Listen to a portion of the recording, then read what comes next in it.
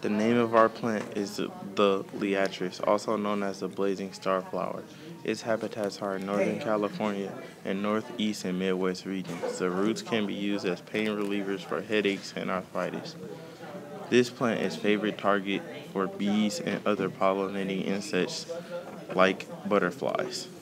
This plant can grow in many soil types. This plant also flowers through the spring.